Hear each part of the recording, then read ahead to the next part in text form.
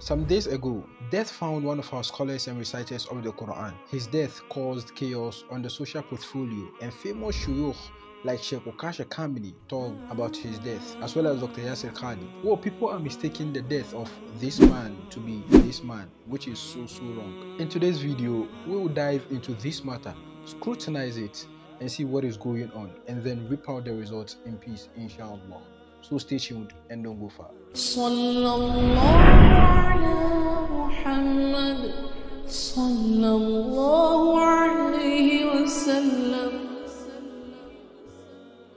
The famous reciter to my left is called Sheikh Abdullah Kamil.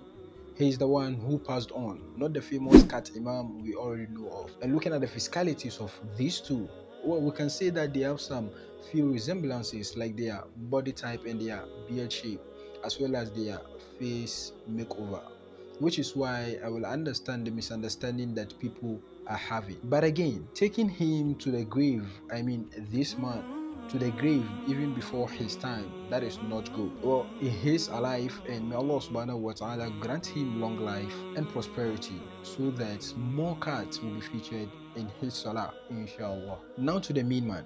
This Sheikh is an Imam. He is a reciter of the Quran, and he's a scholar in Islam. Getting his issues coming from the mouth of Sheikh Kamil and other shuyukh means that he is one of a kind. Sheikh Kamil is blind, but that did not stop him from seeking the knowledge of Allah subhanahu wa ta'ala and Islam. He is a known reciter and has been leading Taraweeh and Tahajjud per some reports that we have received. He's a Hafiz of the Quran, which is so amazing for someone who can see. In fact, his issue has reminded me of this video that I made, I think 2 days ago. This video also talks about or give an insight into the life of a blind boy who has a melodious voice. You can listen to that and see what I mean. With his condition, Sheikh has been able to make use of his youth age to engage into the matters of Allah subhanahu wa ta'ala and Islam. And now that Allah Rabbul Izzah has called Sheikh to himself, we hope that Allah subhanahu wa ta'ala will show his mercy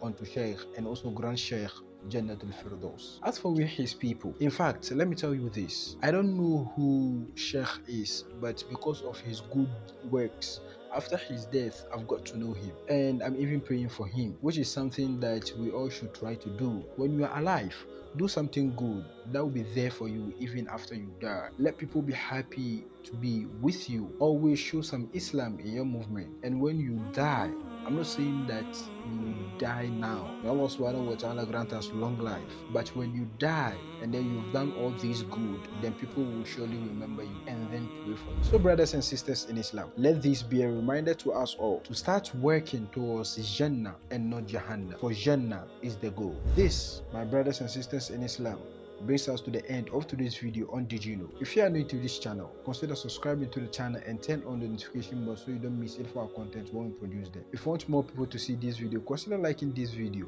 And if you have a suggestion or a question, drop it down in the comment section below. We will be glad to respond to it. With this, I say to you, my brothers and sisters in Islam, Allah subhanahu wa ta'ala loves you.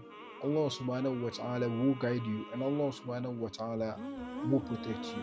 So pray to him, for he said in the Quran, Udu'uni astajib lakum. Assalamu alaikum wa rahmatullah wa barakatuh.